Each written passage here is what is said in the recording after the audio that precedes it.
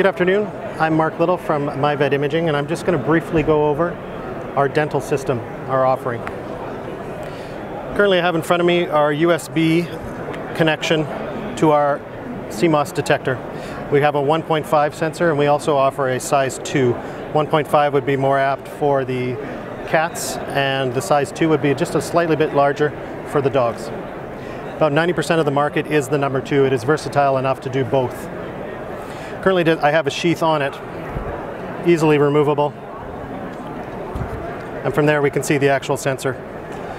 Seamless integration here, so there's no bacteria that can get in there. And we've also created a point where you can pivot this without having it break off. With a lot of the other systems out there in the market, this will eventually fail and the whole system would have to be replaced. The connection itself, as I mentioned, is just a USB, standard USB connection. With our system as well, you can actually operate a 1 and a 1.5 and a 2, simply by swapping out the USB. I'm just going to show you quickly how fast we can actually take a dental image with our new software. I've taken the liberty of already inserting a patient, but don't forget we have a work list functionality as well, so that gives you the option from the front desk entering the demographics to pushing the demographics right to our system, which means there's going to be no hands on the keyboard. The demographics will appear automatically in our system. So once the patient's actually on there and registered, we're simply going to do a double click,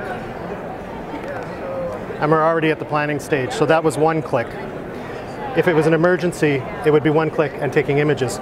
For this purpose, we're going to click in, choose the tooth we're going to use, click start, and at this point we're actually ready to hit the expose on one of our dental units. Once we hit expose, the image comes up, and then you have the ability to do all the contrast, brightness, and all the other measurement functions that we have. But in essence, 30 seconds you're up and running and you can do dentals. Let's go through a few of the tools in our software offering. First, some of the basic ones: panning, moving the image around, magnification, so we can actually zoom in and zoom out onto a specific region of interest perhaps. We have full screen, auto fit onto the full screen. We also have the region of interest window leveling. So as you can see, we can contrast and brightness. And we also have the ability to flip and rotate. Down with the annotations, we have the ability to add arrows, free text, so if you have a few comments you'd like to make, you can put them directly on to the image. We also have the ability to show overlays, so for instance, if you don't want the owner to see all the rest of the information, you can toggle that back on and off, so you just have the raw image itself to look at. You can, of course, delete all the annotations you've done and start again, and then we have the ability to do the freehand draw.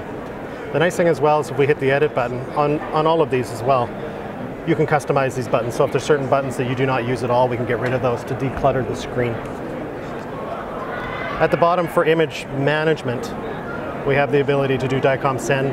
We have, you can look at the DICOM information as our images are DICOM compliant, and you can also do JPEG. You have the ability to print them if you wish, and add comments on the whole series as well. And as I suggested before, you have the ability to customize it and apply markers or remove markers as you see fit. But those are some of the basic tools that we offer within our software for both our 1.5 and our 2 sensor. We can provide a laptop, you can provide your own laptop.